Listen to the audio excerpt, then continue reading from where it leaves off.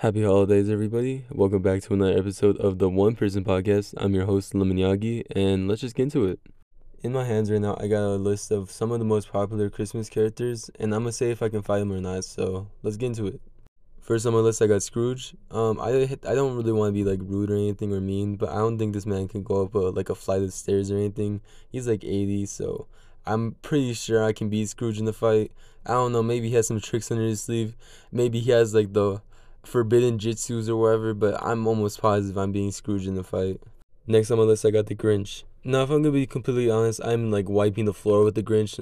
He's not standing a chance. The problem, whoa, what was that? That was out. No, I'm keeping that in. Anyways, the problem with the Grinch, right, is even if I win, even if I beat him in the fight, just like plumb him to the floor, 1-2 combo, all that deal, right, all that stuff.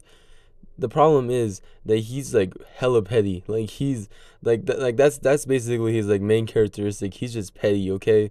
So I'm just gonna like go back home, I'm gonna relax for a bit, and I'm just gonna see like all the shoelaces to my shoes just gone. So even if I win against him, I'm still losing. Also, didn't he like steal someone's girl? Like, isn't that what like part of one of the movies? So yeah, I'm not messing with the Grinch. He can take that dub. Next on my list, I got Santa. I'm not winning that fight at all. It's not even gonna be close. I don't even think I'm gonna be able to land a punch. Bro's just gonna punch me once and I'm gonna be knocked out. Okay. How I imagine Santa is how they imagined a door from God of War, Ragnarok. Like that's how I imagine Santa would be if you were ever to like, get in a fight with him and stuff. So I'm not winning that at all. I might as well just like I can't even think of a joke. He's just hella intimidating. Next on my list, I got Rudolph. This one's kind of interesting. I don't know if I could beat him or not, because the problem is he's a reindeer, and I think most people underestimate how strong a reindeer is. But in the movie, like that guy with the cool beard and stuff was like twice his size, so maybe he's a small reindeer. But even then, he still's got like antlers and stuff, and so he's still gonna be a threat. And like he can fly and stuff, can he? So like I don't know. I think I'm leaning more towards Rudolph winning that fight, but it can go either way. Next on my list, I got Jack Skellington, and this is where it gets interesting because it can go really either way, and it just depends on the situation. Because realistically, he's a skeleton, right? And so realistically, I should be able to beat him. But how would I beat him? Because he is basically immortal, right? But then he got like shot down in that one scene, remember? And so that's where it throws me off. Like even if I like him with that 1-2 combo type deal, do I win? Like how do we know when the fight is over? So that one I'm just gonna say it's a tie. It just makes it easier that way.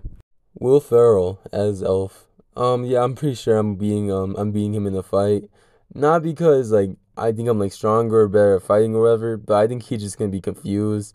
And yeah, that's my whole psychology from that. I don't know, there might be a scene. I don't really remember the movie too much. I haven't watched in a while. Maybe there's a scene where he just shows like enormous amounts of strength, but in my opinion, I think I can beat him. And last on my list, I got Batman. I am not winning that fight at all. At that point, I'm just take me to Arkham Asylum. I'm not even gonna try to fight back. Anyways, that's all I have for like characters I want to fight and stuff. And right now, I just kind of want to talk about like YouTube and stuff and my current mentality, because personally, I believe that I should start documenting how I feel at certain moments of my YouTube career and stuff. Just so like if I ever make it big, which I really doubt, there's like a 1 in a trillion chance of me making it big, right? If that ever happens, I would like my fans and stuff to see like my mentality change and grow from there. It just seems good in my mind. So I'm gonna talk about mine right now. Currently on YouTube, I'm getting very little views and very little like attention and stuff. There was one video, I think it was the video essays ones, that did amazing, and I gained a whole bunch of subscribers. But since then, I haven't really got anywhere near to the same amount of like reciprocation from like my viewers and stuff. And my current mentality and how I'm currently kind of dealing with that, because it is this encouraging and stuff, seeing that my current mentality is that eventually people will see these videos that I'm working hard on, and it'll just take time. And once I blow up again, or people start noticing me more, they can go back to those videos and it makes me more watchable and stuff. So currently, it's just time.